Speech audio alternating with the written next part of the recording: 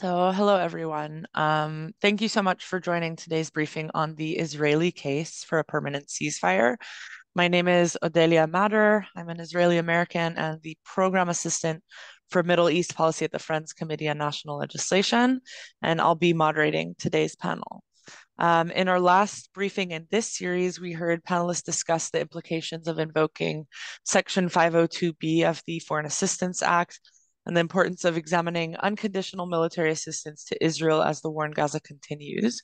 If you missed it, you can watch it via the link that Kayvon will send in this Zoom's chat right now. And we can begin by marking that today, the war in Gaza has reached its 5-month anniversary. And in 5 months, Israel has not reached its declared goals for this war, while over 30,000 Palestinians have been killed, over 1,370 Israelis have been killed, and over 130 hostages remain in Gaza.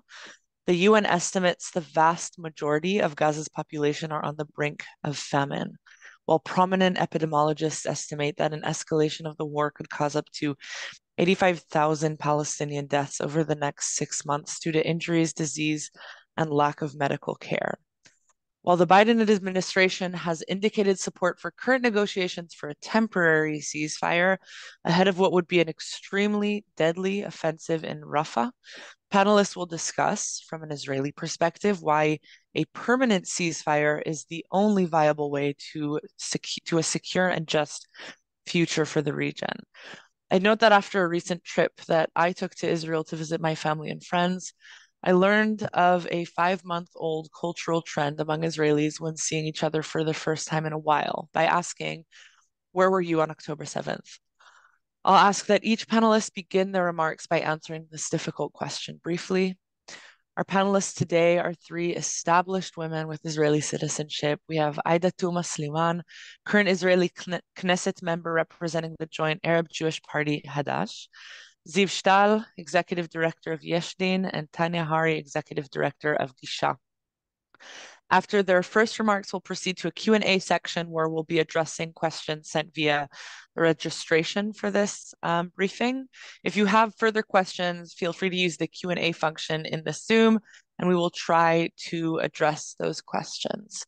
So we'll start with Tanya Hari, who is the executive director of Gisha, which is the Legal Center for Freedom of Movement, an Israeli human rights organization which promotes the right to movement in the Palestinian territories, especially Gaza.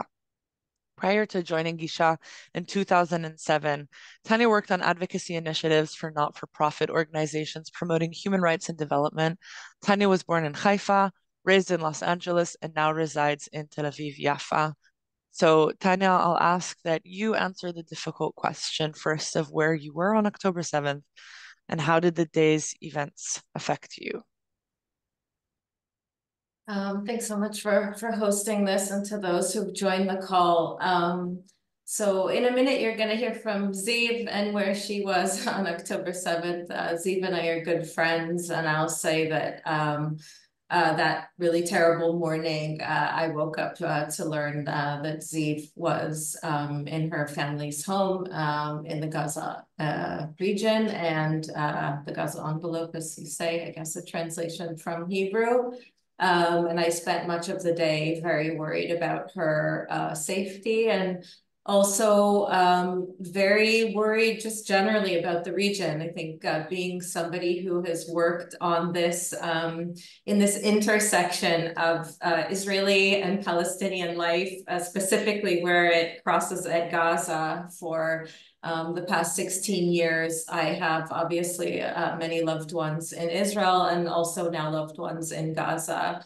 And so the horrors of that day were coupled with a kind of, a horror at what was to come. And I'm afraid to say that those sort of terrible nightmares are coming true now. So, yeah. Thank you. Thank you for sharing. And I wanted to ask that you describe briefly how the work at Gisha looked like previous to this war and how it has changed since the war began. And then why you think a permanent ceasefire is a step to ensure that former status quo in Gaza that you had been working within does not repeat itself. Sure. Before October 7th, Gisha was representing about 1,000 people per year in direct legal assistance. So that was to help people get permits to travel, to move goods. And we were doing legal and public advocacy more broadly on issues related to access, trying to change policy and sort of change the situation more broadly as it related to access. And also, I would say importantly, garner greater accountability for the way that Israeli authorities were affecting life in Gaza, trying to get them to adhere to what their obligations are according to Israeli and international law. After October 7th, as most of you know, all of Gaza's crossings were initially closed. Electricity was shut off. The water supply was shut off. Aid was even blocked for several weeks. And there have been, of course, some shifts in that policy, as we know. So some aid started coming in first through Rafah with Egypt, the Rafah crossing with Egypt, later through Kerem Shalom crossing. Some partial water supply was restored. Some exit of people via Egypt is being allowed, but it's severely limited just to people who have been injured, who have coordination to cross, people with foreign citizenship who are being evacuated by foreign governments. And then, of course, this special coordination, people paying a lot of money to get out. We can talk about that later. But overall, obstacles to aid are, of course, still in place. Access to the north remains blocked. Electricity is still shut off. So I would say at the moment, post October 7th, one of the main things that we're focusing on is understanding the obstacles to aid access, and also trying to increase humanitarian access. We are also handling some still individual legal assistance cases, people who are being security blocked from exiting via Rafah, so that's evacuations of foreign nationals. Also, thanks to our legal assistance, over 100 people with Israeli citizenship, so Palestinian citizens of Israel who were residing in Gaza or visiting the Gaza Strip prior to October 7th. They have now been evacuated. At first, the state didn't agree to do those evacuations, and thanks to our legal assistance, together with our partner Hamoked, more than 100 people have been evacuated. And we're still doing principled work on a number of issues, including access to the north, more generally speaking about Israel's obligations to allow access, including restoring electricity and water supply. I would say to the bigger question, in many ways, everything has changed. It feels like we're working in two different organizations. And in others, I'd say that what we're seeing now is really just the most extreme version of trends that we saw before that were long in place. Unfortunately, I think that some in the Israeli government really see in the horrendous, events of October 7th an opportunity to do what they wanted to do prior, which was to cut Gaza off permanently, to rid Gaza of its residents, even to resettle the territory. I mean, these things that were once sort of outlandish and fringe are sort of front stage right now with this government. So I think there are many, many reasons why we need a ceasefire right now, including to get the hostages out and to prevent a further unraveling of the humanitarian catastrophe. It's the only way aid can be delivered effectively. But I think it's also because we need to stop these sort of outlandish political fantasies from coming true and restore, or maybe not even restore, but sort of set the region on a path to a different kind of future. We can't just go back to how things were before. We really need a vision for a new kind of reality based on principles of justice, on equality and safety, really, for everyone in this region. Thank you so much. Thank you. I appreciate your words and experience as well.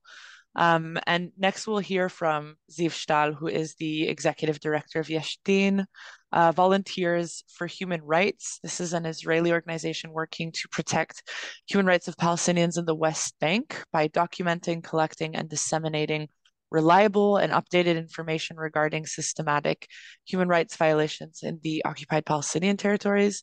She holds a master's degree in political science from Tel Aviv University. And Ziv is also a member of the board of directors of Akivot Institute for the Study of the Israeli-Palestinian conflict. So I'd like to ask you, Ziv, the difficult question of where you were on October 7th and how you were affected by the day's horrific events. So I think Tanya already said I was born and raised in Kfar Aza, which is a kibbutz near Gaza.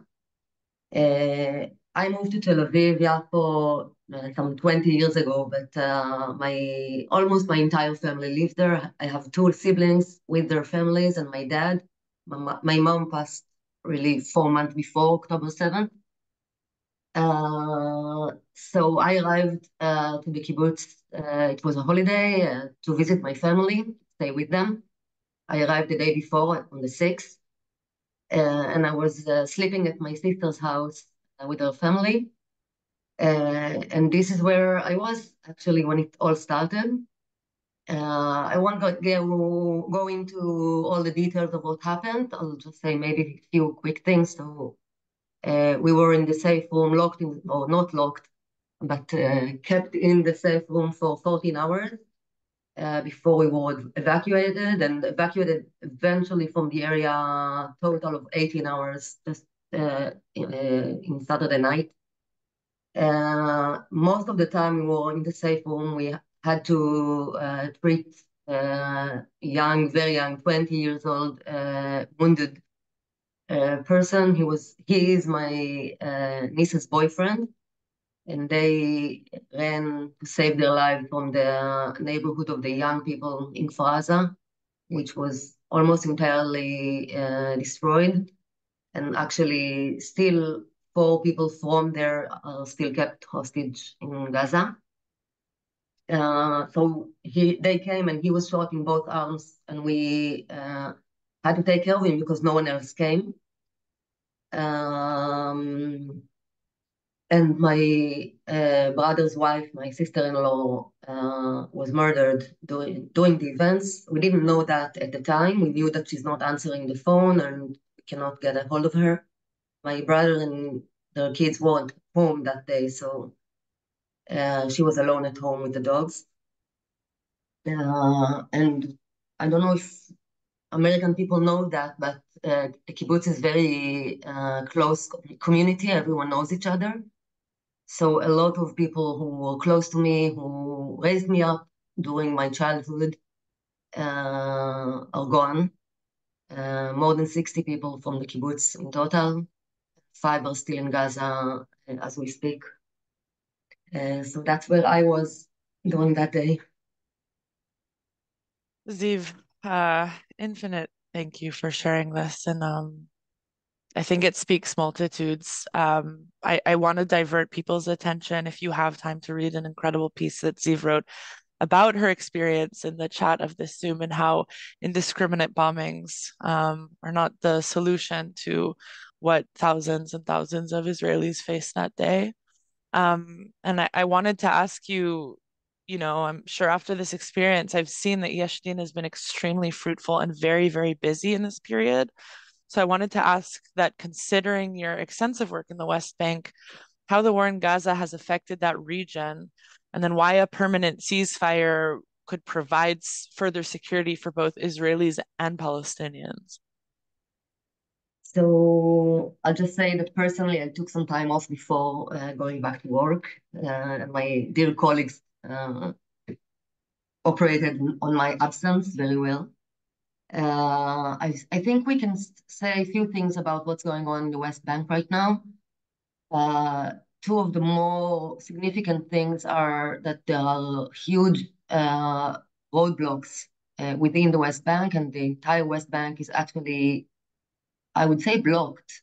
It's very hard to move from one place to another. Some villages are totally sealed with no ability to leave the village or the town and even the big cities. And some other places, it's the main roads that are blocked for Palestinians to enter. There are a lot of new checkpoints, but not only checkpoints, it's also pile of dirt or chunks of concrete that the army puts on the roads in order to prevent Palestinians from moving from one place to another. This, of course, affects the lives of millions in a very dramatic way, because once you prevent the right to move around, you basically prevent a lot of other rights, such as education and health, access to almost everything that is what constitutes normal life for people. So even though those who can leave their villages or towns have to go around, like find another road, which takes a very, very long time to get from one place to another.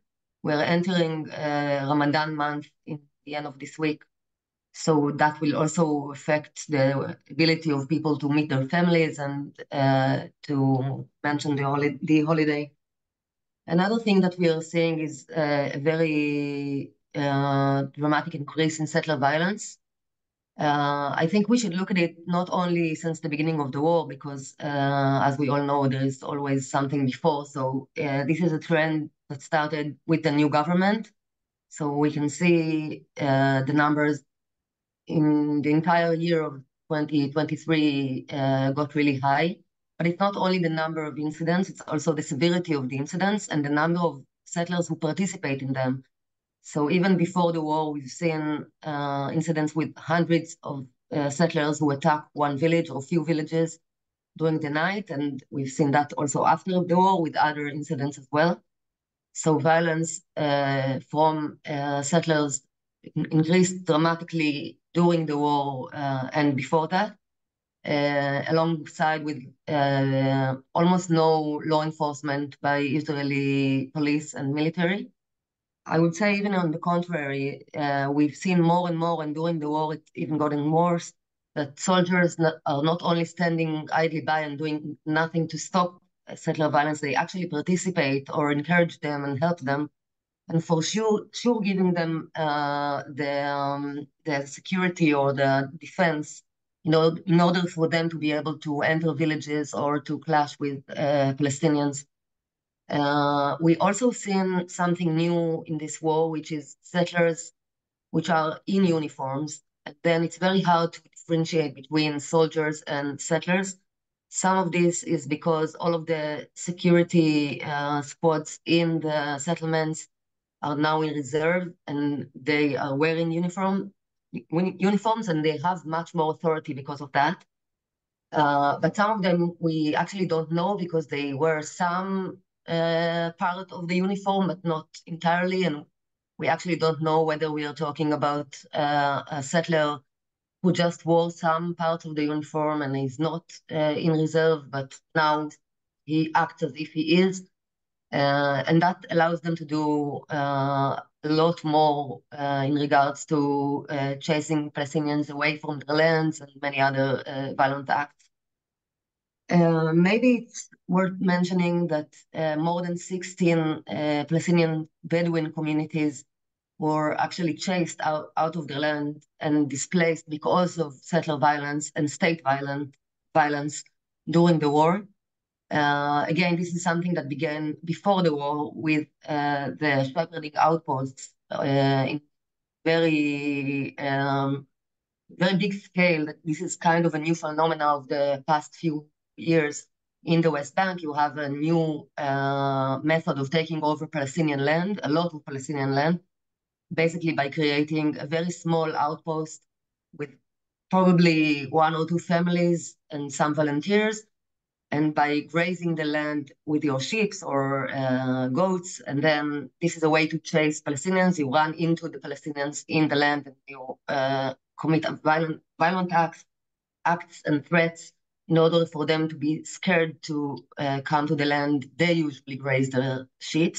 And also by having your sheep eating all the herb in the grazed land, so the sheep has nothing to eat.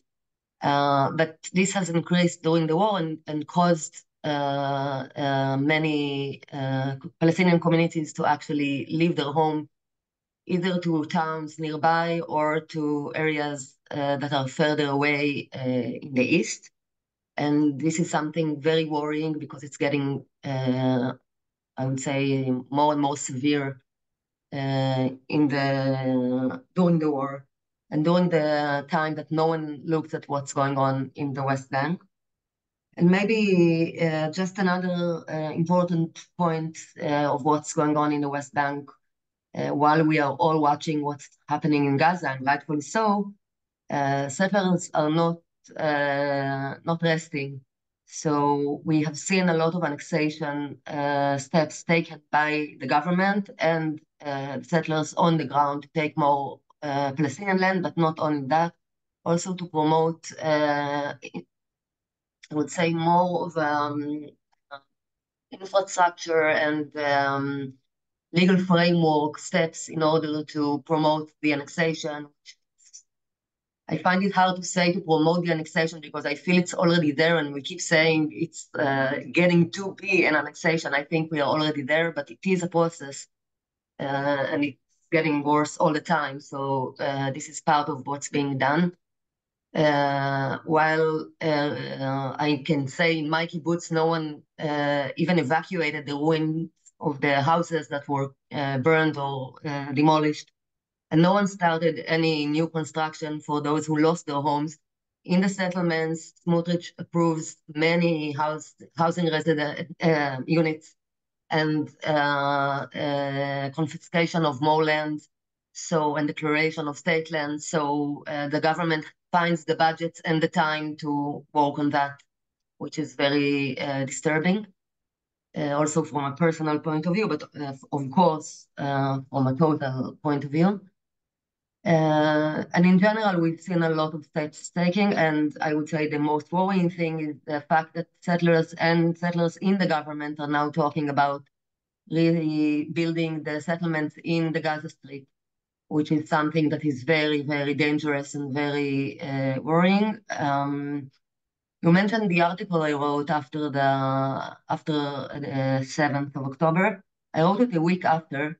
I think I was still unaware of what's going on or what is the discourse within Israel. So I didn't think I'm writing something so different or even brave. It was only after it was published that I got responses from people telling me, depends on what side. So some told me I was very brave to write it, and some, of course, didn't think so, or thought I was stupid to write it, or even worse than that. But I think it's really important to understand that from where we see things, or I see things, more revenge, more violence cannot lead to anything good. And if we all want to live in this area, and I think we all want to live, or most of us, we have to come up with a political solution for this problem. And using more force is not the solution. And of course, as some who represent CHDN, which is a human rights organization, we see what's going on in Gaza, and even if you can justify, legally speaking, or international law, legally speaking, the beginning of the war in Gaza, or the fact that Israel felt she has to protect its citizens, what Israel is doing, the way it conducts the war, cannot be justified in any way in international law. We have, I'm sure you know, so much destruction, so much fatalities that it's beyond any reason, conduct, or for sure war crimes are being committed. And I think this is why we all feel very strongly that this must end, and the ceasefire is really urgent. Thank you so much. What a thoughtful answer. And I also wanted to point folks on this call towards links to Gisha and Yesh Din's websites where you can read the reports, documentation of the humanitarian crisis in Gaza, as well as the developments that Ziv just mentioned in the West Bank that I think are really important to see, as you'd mentioned, not just as pointed events and occurrences, but part of a larger scale pattern in the region. So thank you so much. And next we'll hear from MK Aida Tuma Sliman, Aida is a member of Knesset representing Hadash, the Democratic Front for Peace and Equality, an Arab Jewish party. She was first elected in 2015 and served as the first Arab chair of the Knesset Statutory Committee for the Status of Women and Gender Equality till 2022. MK Tuma Sliman was the first woman to serve in the High Follow-Up Committee for Arab Citizens of Israel and is co-founder of the IWC, International Women Commission for Just Palestinian-Israeli Peace. She is also a secretary member of the World Peace Council. So Aida, thank you so much for joining us today. And I wanted to ask you what I'd asked Tanya and Ziv, which is how you were affected by October 7th events. Thank you, Delia. And I have to say, I'm still under the effect of Ziv's description and horrible event that she had to go through. I think that you said, Ziv, that you wrote your piece when you were still under the trauma and under the events of the effect of the events. I think all of us are still going through a trauma. Most of us did not have even the chance to recover from the trauma of the 7th of October because the everyday trauma that is happening in Gaza and the fact that we are following what is happening there with a lot of sorrow, pain, and feeling of helplessness that just few kilometers from us, people are suffering from famine, and we have as if to continue our lives as normal, and this is an absurd. On the 7th of October, I was like every day, getting up early, immediately putting on TV to hear the news. If you are living in this region, you understand that you might miss a lot if you sleep for 4 or 5 hours, even if you do not expect a horrible event like the 7th of October. And I immediately started following what was going on. In the beginning, we didn't understand that it's such a huge event and that there are horrible things happening. But I like Tanya, I had friends who were staying with their families in the kibbutzim, and I called part of them. Of course, they couldn't answer because they were texting. They were saying that they can hear the voices of the Hamas people in their houses. That's why they are texting. I don't want to go through a lot of details because actually I live very far in the north, and I watched what was happening from far. But I have to say that if you ask me how the 7th of October affected me, before the 7th of October, I believed very much that occupation and siege and suffering of people in the West Bank and Gaza cannot continue like this, and that deterioration that we are seeing in front of us, it explains very much or warn us that there will be an explosion coming. And we've been warning from that. It's not because we knew what is planned, but logic and better understanding of the situation, we understood that there will be an explosion. Before the 7th of October, I always believed that there is no military solution. And now, more than ever, even, I understand that there is no military solution, and wars cannot bring anything, any security for anybody. It's very clear for me, even more than ever. As much as Israel was strong military-wise, and economically in its relation with the Palestinians on the other side, it could not protect its citizens from the horrible events of the 7th of October. But we have to also understand, 7th of October, there is a tendency, even among the Israeli government and sometimes all over the world, to speak about it as it is the beginning of all the conflict. It is not a beginning. It's a horrible junction in what we have been living. And it is a result and it is a base for a continuation. And we have to be, understand that very well. Occupation existed before the 7th, and the siege existed, as my colleagues has explained, and horrible death of Palestinians happened. Yet I'm saying it very clearly. None of the crimes that were committed before the 7th of October legitimize even the death of one child or the murder of one child on the 7th of October. And of course, not kidnapping civilians. And what happened, the horrible things that happened on the 7th of October, will never legitimize the crimes that are committed since then in the last 5 months. There is no way to think about that. I have to say that if there is something that I'm affected by the events of the 7th, is believing more than ever that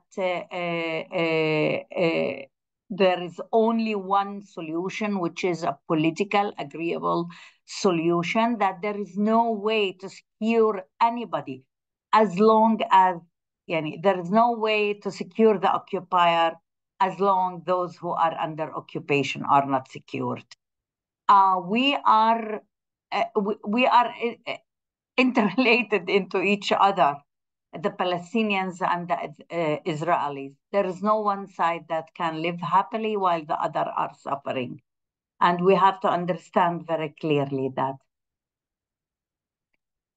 Ida, thank you so much. I think it's a really important distinction to make that often the 7th of October is treated as a ground zero for the rest of the war, the conflict, the way forward. And I appreciate you pointing towards a long history that that came previous to that horrific day. And I wanted to ask you next, considering your position from within the Knesset, what do you see, what are you noticing is actually motivating the Israeli government in its current actions? And how is the war affecting current Israeli legislation? And after you address that, I'd also like to ask why you think a permanent ceasefire is the most strategic way forward for this government.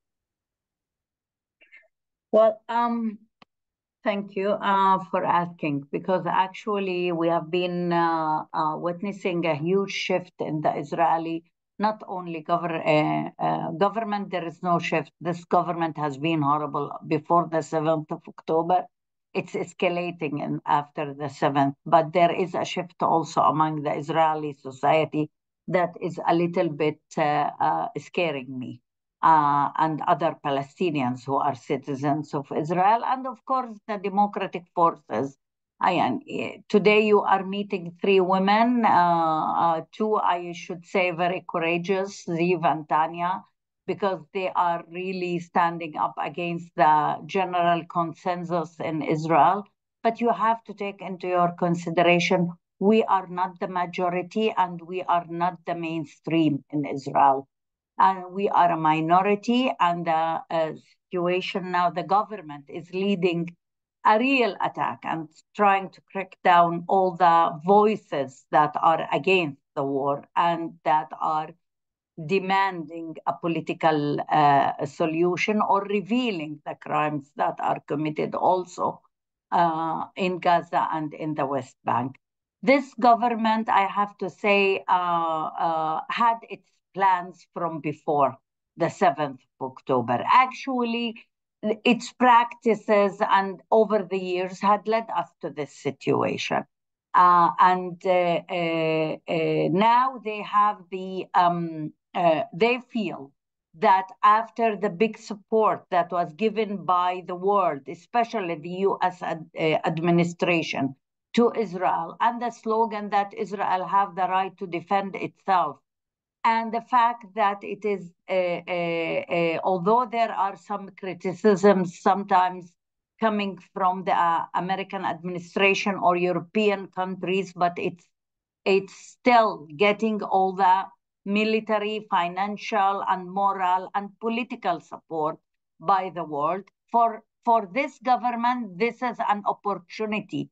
The Israeli society is angry, is sad, and I think it's a total legitimate feeling after the 7th of October. They can build up on these feelings. They kidnap the feelings of the Israeli society and turn it into a kind of revenge war just in the first 2 days, 3 days.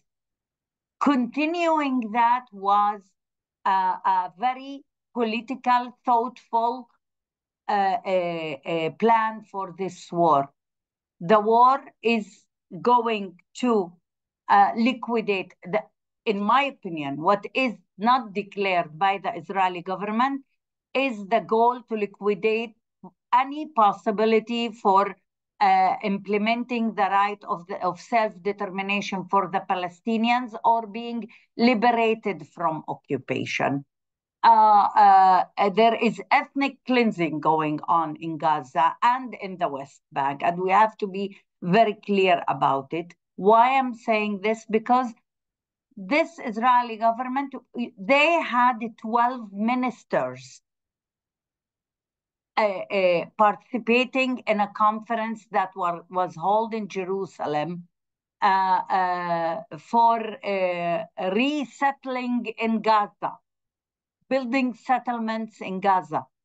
12 ministers of this government participated in this conference, which is clearly says, you go back to the Jewish nation state law.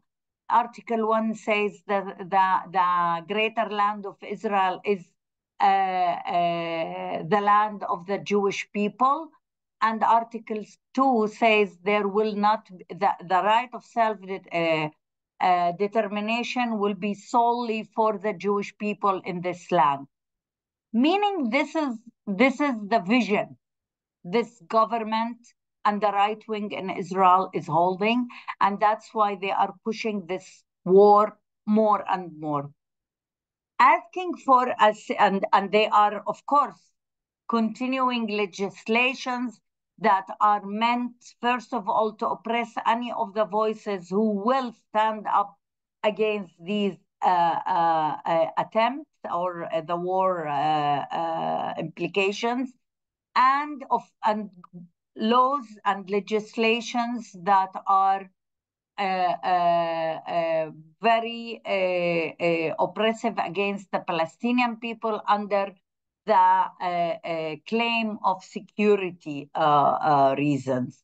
And I think that when we are demanding a permanent ceasefire, because we understand that the time was always the name of Netanyahu's goal, using the time to create new facts on the ground and new reality on the ground. Everybody likes to speak about the day after. The day after of what? The day after is created today, is designed today. If we continue to be silent, then, and if there won't be a permanent and immediate ceasefire, we will wake up in the day after where there are settlements already started to be built in Gaza, and the occupation will become colonialism forever. We need to act now, because also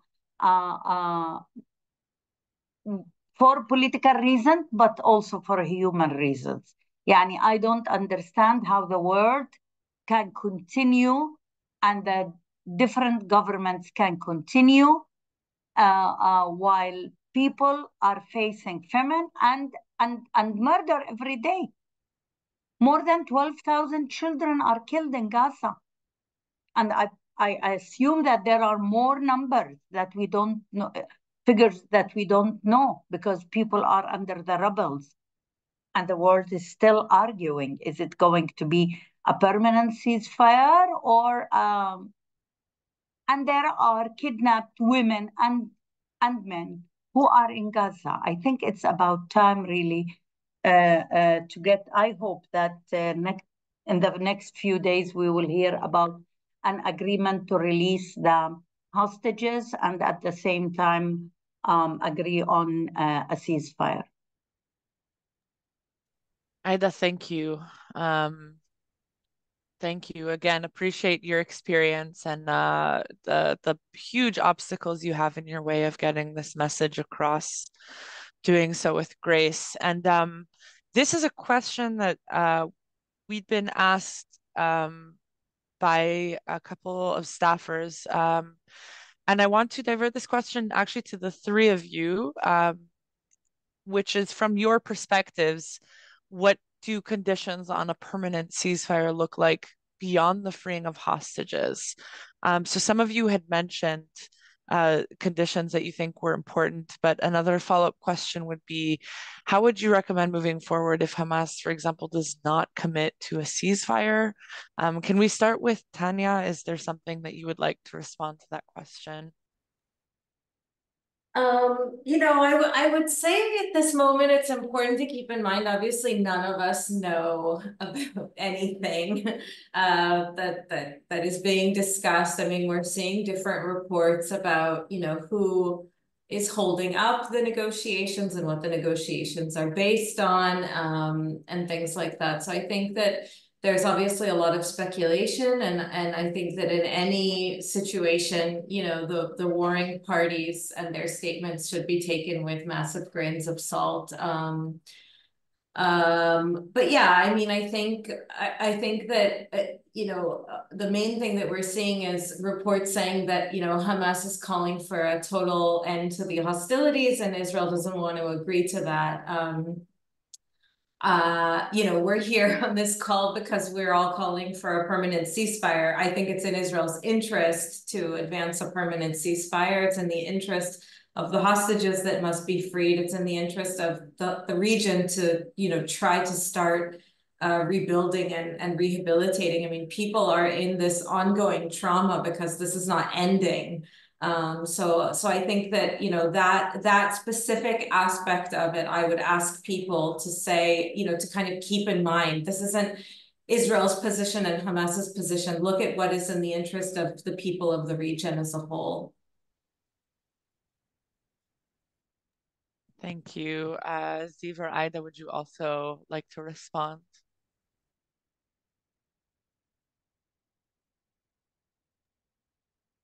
Ida, go ahead.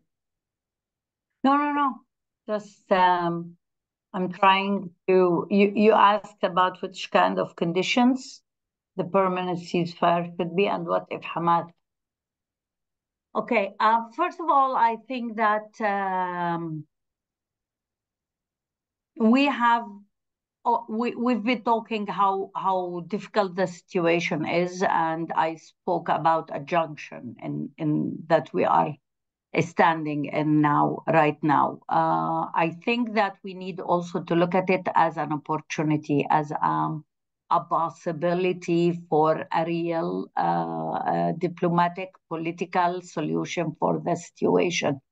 The Palestinian issue, if the right wing and Netanyahu managed to do something before the 7th of October, is to marginalize the Palestinian issue and to think that there will be a peace in the region by doing all the Abraham agreements that didn't bring any peace because there wasn't any conflict with those countries from before. But they managed to marginalize the Palestinian issue. Now everybody understands that nobody can ignore the Palestinian issue and that the core problem in the region is the continuation of the occupation.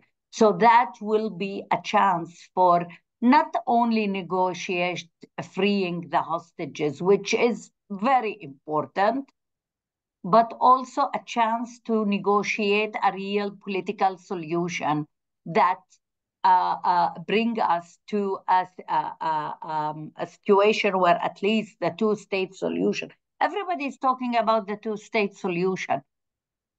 There is one state. Those who want the two-state solution should recognize the second state to complete the solution, because there is one state. Meanwhile, it's an apartheid state, if it continues like this, which is Israel. If you want really to establish a two-state solution, and I'm telling you, I don't believe that the Israeli government will act from its own free will to reach a political solution. There should be measures taken by the alliance, the allies, the main ally, the United States of America, to push for a political solution. And it has to be ending the occupation and leading to the right of self-determination also for the Palestinian. As to the what if Hamas do not respect, what if Israeli government do not respect the ceasefire? I mean, it's a question that everybody is always, even putting the question in such a way is a little bit,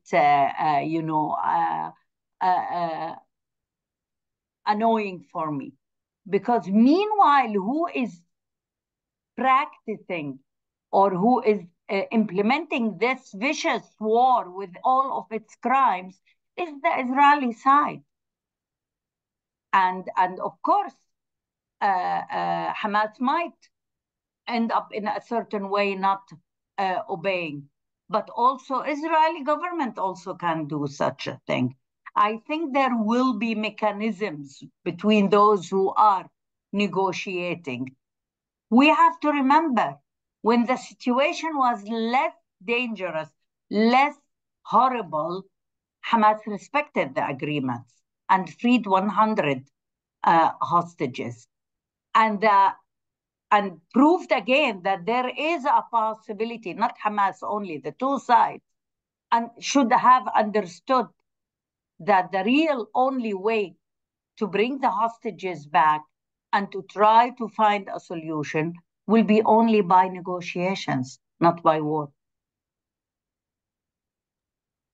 Thank you so much. And I just want to share, that kind of critique of the question itself. It's been interesting to follow the ceasefire negotiations and see when things are on a standstill, when Israel refuses the conditions, there isn't much noise from the administration, but when Hamas refuses conditions, there are public statements. So I think that's a good observation.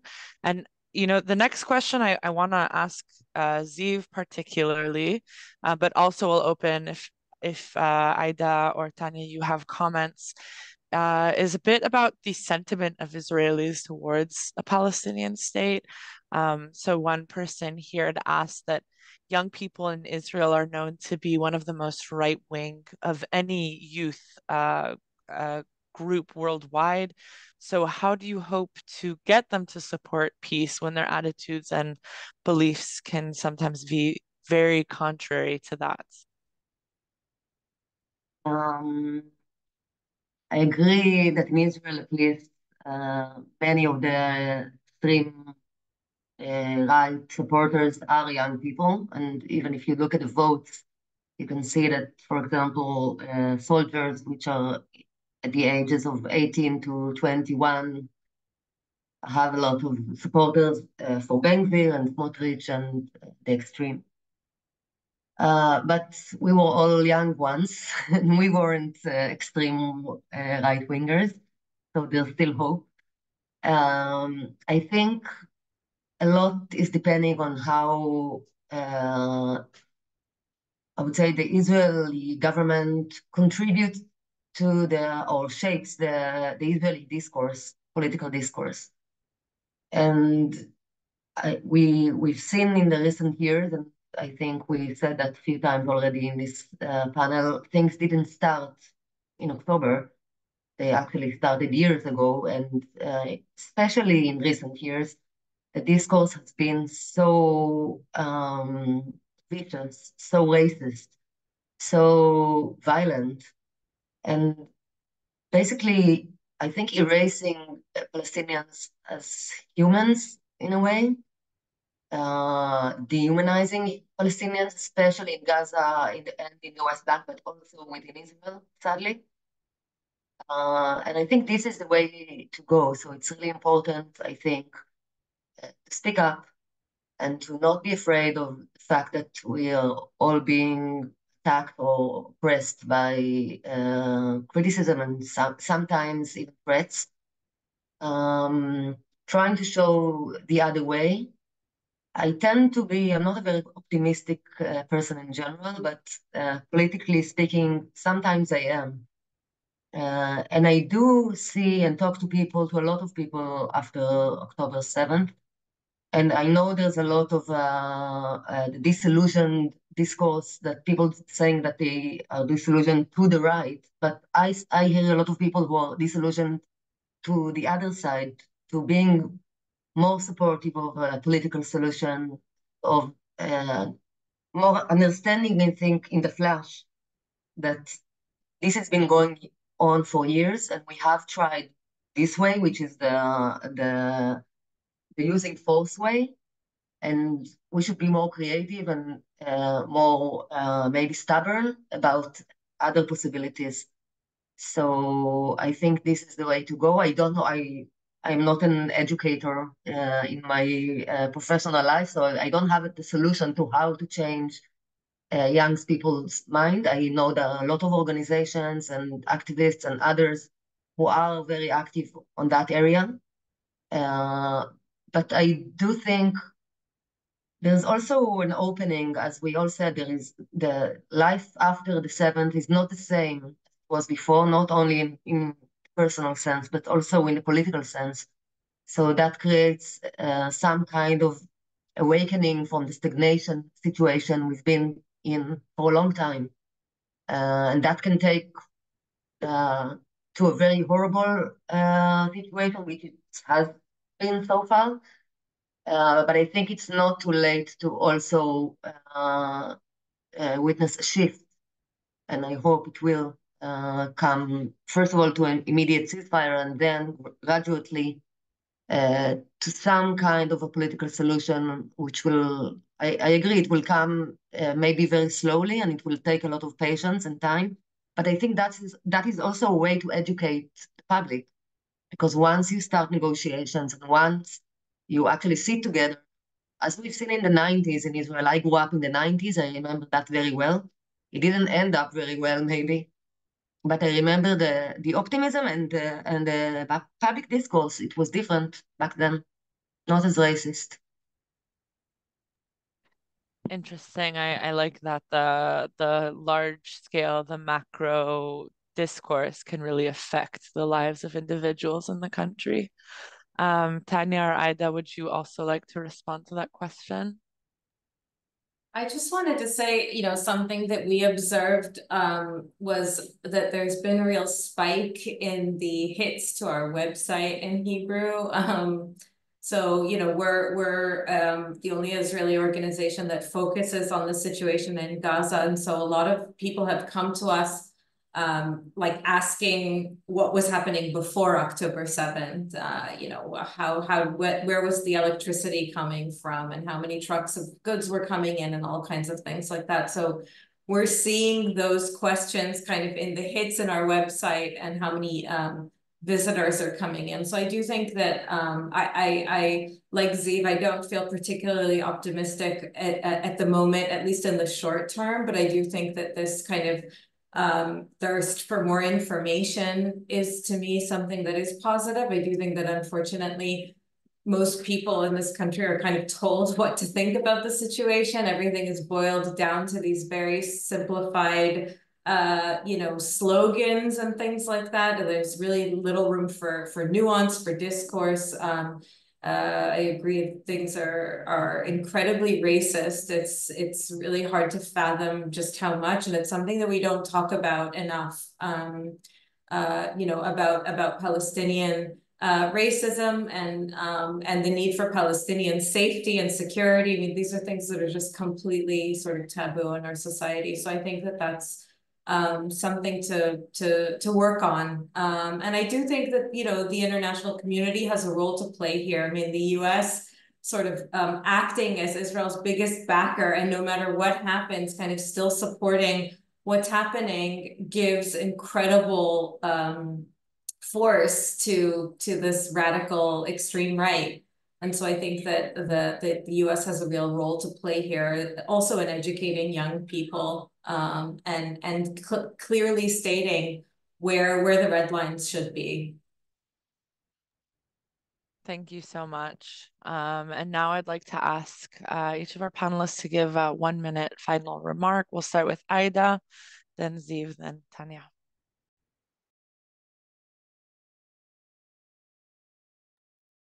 Well, first of all, thank you. Thank you for hosting us, and thank all the people who are listening. I think it's very important. I think it's very important also, especially because the people are involved and very close to the decision making in the process in the United States of America. And nowadays, Tanya just finished and said how important the role of the U.S. administration. It's very important to really believe, first of all, that any involvement of the United States should be for the best interest of the people in the region, which means it need to lead for a political solution.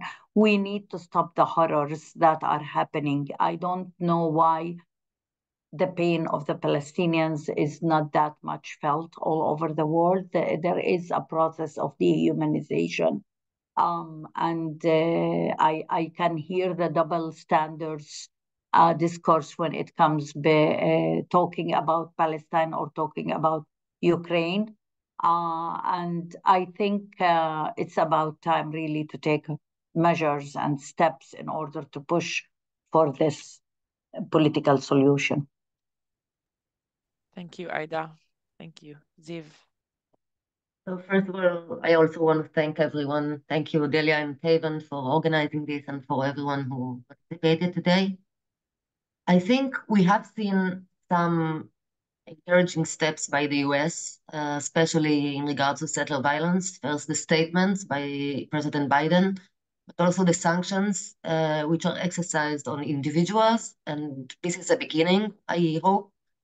And I really wish it would also, first of all, increase in the West Bank and in regards to settler violence, which is a very disturbing and problematic phenomena, but also towards Israel, not just individuals, but to the policy makers, which means the people who control what Israel is conducting or doing, both in the West Bank and in Gaza.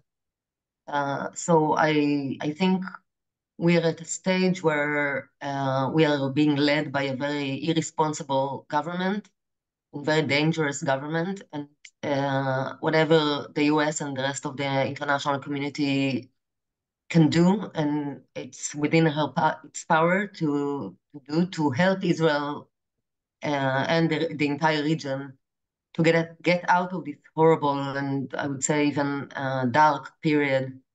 That would be very meaningful and helpful for everyone in this region. Thank you, Ziv. Thank you. And Tanya. So I guess I'll just use my minute to say, you know, we're seeing US officials push this idea of like a 6-week ceasefire. I don't know how they came up with 6 weeks and not 7 or 8 or whatever, but I just want to say that, you know, a ceasefire is really the only way to get aid into Gaza. And I think right now there's a you know, across the board consensus that aid needs to get into Gaza quickly, at a massive scale, and 6 weeks is just not enough. It's nothing. And you know what we're hearing from Palestinians, of course, is that they don't want to be well fed and then killed They need a permanent ceasefire. So please, to any people on the call who's members of Congress are still kind of struggling with this question, there really shouldn't be no struggle at all. A permanent ceasefire is really the only way to prevent, to mitigate what is already a humanitarian catastrophe in Gaza. Thank you to the three of you so, so much. You're all doing incredible work on the ground and keep it coming. And I definitely recommend folks to reach out to Ziv or Tanya or Ida if you have further questions on West Bank escalations, on Gaza escalations, and on the Israeli Knesset escalations. And I want to thank all those who came today to listen for coming. Keep an eye out for a follow-up email with a recording of this briefing and further resources. If you have any questions for panelists, you can email cavan@demandprogress.org. That is CAVAN at demandprogress.org. And keep an eye out for invites to future events and briefings in this series. Thank you all again for coming. Thank you.